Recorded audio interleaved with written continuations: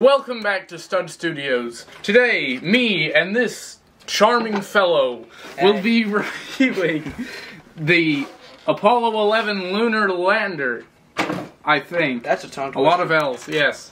I know. So, we'll start with the base, since this can actually come off. Which is pretty sick. It is an actually nice base. There, we have one of the guys. Nice smirk, at least they gave us a base here. That's pretty nice, actually. Nice thought. And it's got the footsteps and the American flag, which is nice. Craters, one big crater with nothing in it. Which is where the rocket would be going at. No, that's just a crater. That's the okay. No, there's no rocket.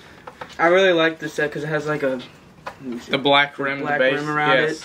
Because it props it up a little bit. Yeah. I like that.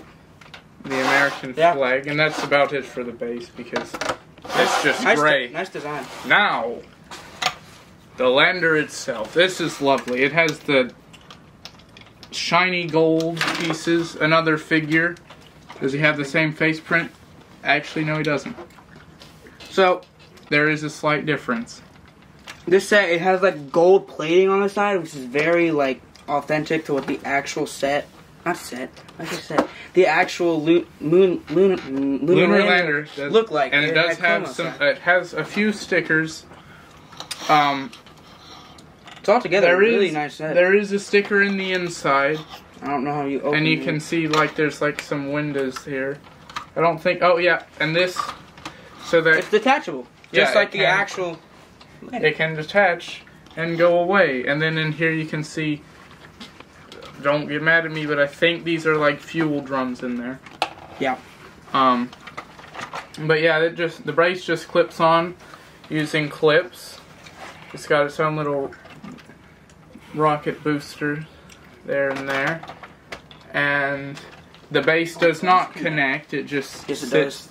It does connect. Yes, it does. It goes like right in between. It connects in between these four things with the dishes here. But yeah, in here, I don't think there's any more. Oh, no, there is. You can then take this back part off and reveal the inside, which you can actually open and close the doors in here. There's a few, these little lever things. There's a lot of, I think there's stickers. A lot of stickers on the inside. Yes, there are. And there's a lot of these things coming out. Sorry, I don't know anything about this. He's not very good when it comes to space. Neither is he. I'm not. But yeah, that does. It looks really nice, and I like how good enough. That I don't know if this is accurate, but there's these little grooves made with the pieces. I think those are accurate. It actually fits. And then the top does not open.